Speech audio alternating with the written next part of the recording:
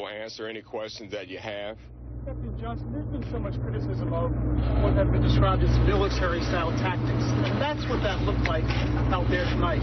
Are you satisfied that that was the appropriate response to the threats that you saw? Well, I tell you, we have a shooting victim that's in critical condition that may lose their life. We had a subject standing in the middle of the road with a handgun. We had a police car shot at tonight. And yes, I think that was a proper response tonight to maintain officer safety and public safety. So we didn't have more victims, whether that was law enforcement or some of our citizens. Do you have any information on the victim?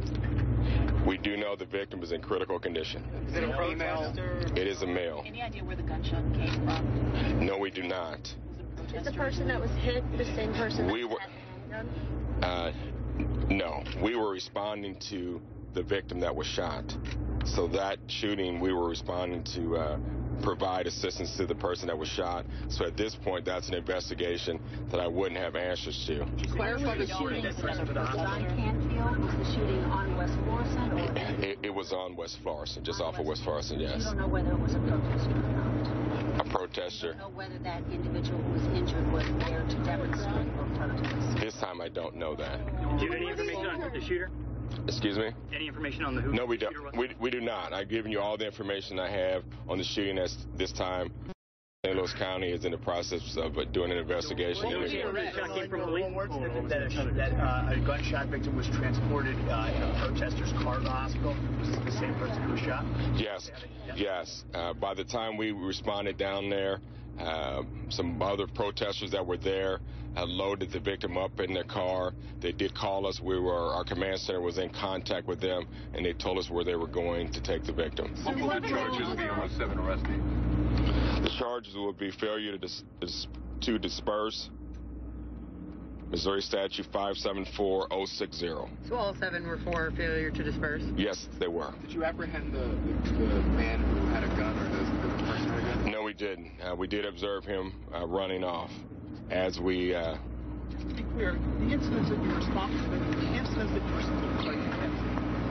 that you responded to were not related to the enforcing the curfew. This just happened to be coincide with the curfew approaching midnight.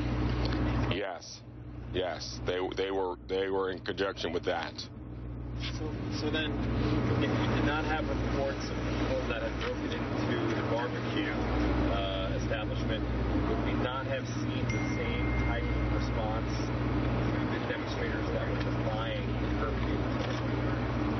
Our response was in relation to what was happening at Red's Barbecue. That's what our response was. At the same, what time did the shooting call come? I don't have that timeline here. Did you have a 911 call, were you? Excuse me? You were responding to a 911 call in relation to... I don't know how that call came in, but we got the call.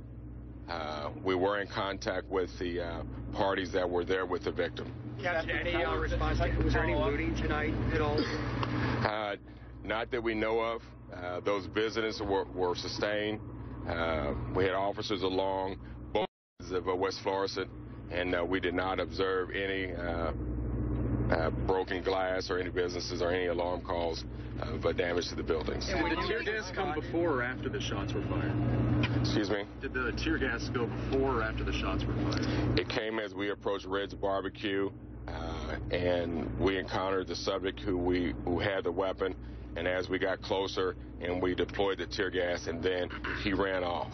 So the operation began before there was a shooting?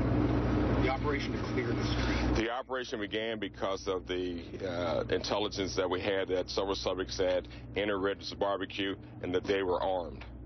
And did you end up finding people in Red's Barbecue who were armed? When we got there, several subjects ran from that as we approached that and got close to that building. Were there any other reports of shots fired? I mean, we heard something that sounded like gunshots while we were standing by the community. Yes, and I was out there, and I did hear several gunshots fired in the air while we were standing out there. Were there other incidents? If there were no reports when you went inside the barbecue establishment or any other private property, how would the defiant... I'm not going to answer what ifs. I'm going to tell you what happened and why we had to have our response. Following the tear gas being fired yes, ma'am. At the beauty shop on Florissant, K-9 units that were crowding around the door. Was there anything that followed up after that? Excuse me? Say it again. Sorry. At the beauty shop on Florissant near Ferguson, there were K-9 units that were crowding around the door.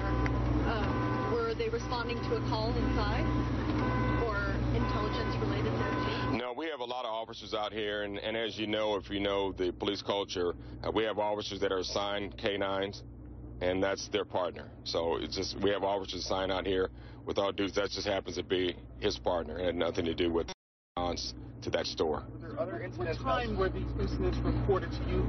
Because watching the operation, it would appear that you started to move forward some 10 minutes after midnight, which is why it appeared that you were responding to trying to enforce the curfew. So how much before that were these calls coming in about the man with the gun and so on? When we responded, it was in reference to what was going on at Red's Barbecue. It just coincided with the curfew time. And that's all that I can tell you, but that's where we responded, and that's where, if I know some of you, most of you stayed back in the under the yellow rope, but some of you found a way to be out there just a little bit.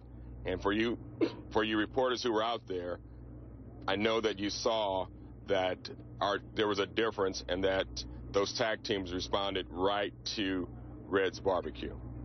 I got to get my captain to bed tonight, so let's take 2 more questions, and I'm getting him out of here. Sir, there was supposed to be a march from QT north into Delaware organized by Moore. They say they couldn't do that because police wouldn't let some of their people in to meet at Quick Trip. Was there a barrier prior to midnight that stopped people from coming and going on West Forest? No, there was not. There was not. Where was the first Captain, shot? it's 3 in the morning right now. What are you expecting the rest of the night? Are we expecting call from here out till daybreak? I expect that we will still patrol the area. We'll have officers patrolling the area throughout tonight to make sure that our citizens are safe and our businesses remain healthy. Our businesses have to remain healthy. You know, I talked to many citizens out there that said they have nowhere to go and get the things that they need. And so they have to remain healthy. And I can tell you that prior to tonight, I was there earlier. What time did we go down there? It was about 10 or 9. We walked down there, and several people came up and were standing talking to protesters saying, hey, let's leave. And they were actually standing there in front of those businesses. And I can tell you, if they're willing to stand and protect those businesses, we're going to stand there also and protect those businesses. Thank you very much. We'll be back tomorrow for a more detailed briefing.